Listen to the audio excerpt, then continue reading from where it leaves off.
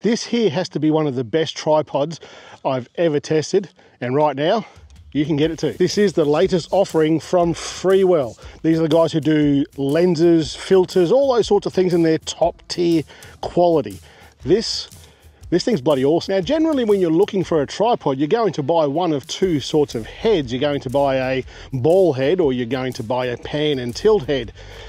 This has both. Something else that you generally look for when you're buying a tripod is how heavy this thing is, especially for doing landscape and doing astrophotography. You don't want to be carting something heavy around through the bush to get to where you want to go.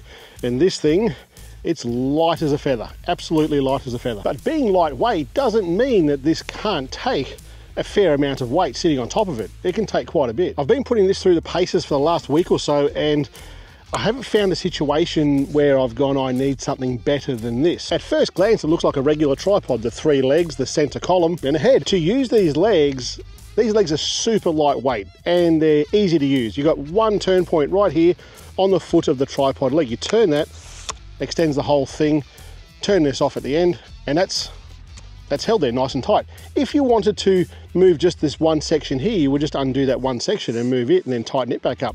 It is so much easier than any other tripod I've used. The whole turn things at each interval, the lock things at each interval. This here, simple as. And all 3 legs are the same. It's got a little diagram there to unlock it, extend it, turn it again, lock it, and it works just the same for all 3 legs. But one leg is a little bit different. One leg will actually turn into a monopod. See that right there? The one with the Freewell sticker on it? That there is going to undo, and you've got yourself a monopod.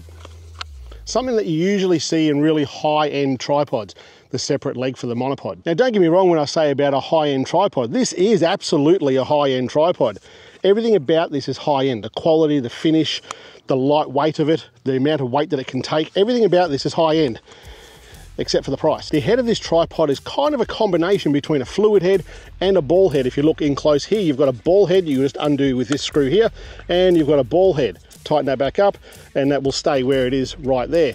The fluid head is through 2 other screws. It's from this one here and this one here. When you undo this will pan left and right, and the handle itself is actually another screw. So you would undo that screw and you'll be able to tilt up and down. And although it's not a traditional fluid head, the stability of this as you pan shots, it really is quite good. Coming down from the ball head, and from the tripod head I should say, you've got these 2 screws right here on the top of the tripod. They're to screw in 1/4 inch threads there, so you can put in different accessories. So when I'm recording my night stuff, I'll actually have a magic arm going down there with a light on top of it. It works really well. Something else you may have seen as I've been showing you around here, this white disc here, it's actually an Airtag.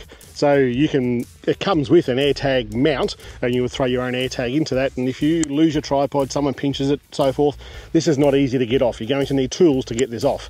So you're going to be able to track it down pretty quickly if you do lose it. As you would have seen before, this screw on the side here, we loosen this one off and we can extend the neck, the center column of the tripod. And this will bring it up to almost face height for me. So for me, having this at this height, this is dead set perfect. The same as the tripod that I'm using right there that camera's on. This one's even a little bit higher, I would say. There's a little hook underneath that center column here that you can hook bags onto. It'll keep it more steady. This thing is pretty steady. It is lightweight, but it is still steady. But you can also, if you're a bit worried if it's really high wind, you can just put something onto that hook under there, like a bag or something, and it'll keep the weight on there for you. That hook unscrews and serves a good purpose. There are 2 ways to get this tripod to get even lower. You can just reduce the size of the legs, the length of the legs, and the legs will actually splay out. When you hit these little red tabs here, you'll be able to level out the legs. But you can also take the center column out, turn it upside down, and get even lower to the ground for those shots where you want the foreground in the shot, something distant in the shot, and give a really good depth of field to those sorts of photos. You know the sorts of photos I'm talking about. Every other tripod I've ever reviewed on this channel, I've always said you need a tripod and you need a phone holder, because on this channel we do phone photography. You don't need a phone holder when you buy this tripod, because this base plate here, this Arca Swiss base plate, these guys are clever. This base plate, when you undo the screw for the base plate, comes out, and if we look underneath it, that's a phone holder right there. These little 2 tabs come out like this, and we put our phone in here. It's spring loaded, so it clamps into there, and if you look on the side, upside down here, that's the Arca Swiss mount, and that goes straight into the tripod and holds your phone. It's got everything you want. There's one thing that I struggle with almost every tripod that I get, and that's the vertical shot, taking the portrait orientated shot. All of them are very good at doing this, the regular horizontal shot, and it can be a pain. You've either got to get the ball head into the right spot or get a notch that's in the side of the ball head somewhere. It's just a pain. This is not a pain at all. There's a dial here on the back where we put the Arca Swiss mount together. We undo this red dial here, and it's going to give us the pivot on the head. Now once we've got the pivot on the head, we turn this tilt handle here.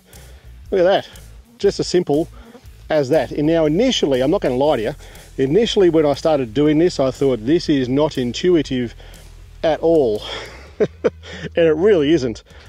But unless you are jumping between this tripod and that tripod, you are going to get your head around this thing pretty quickly, and before you know it, it's going to be second nature. This here is a perfect vertical shot. I couldn't ask for anything better out of a tripod that is just so damn small and lightweight. The price of this tripod really isn't that expensive for what you're getting here. It is on the upper level, I guess, of a phone photography tripod, but you've got to think about what we do here on this channel. And what we do is astrophotography with your cell phone, with your mobile phone camera. And at some point you may find yourself reaching for the stars a bit harder with a bit more money, and you want to upgrade the camera that you're using because you are going to get better results from a dedicated DSLR or mirrorless camera for doing the astro shots that we do here.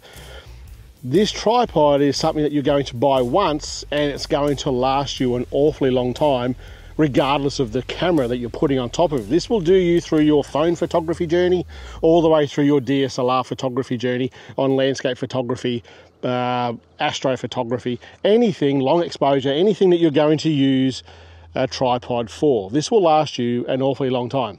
That's it for today, guys. Catch you later.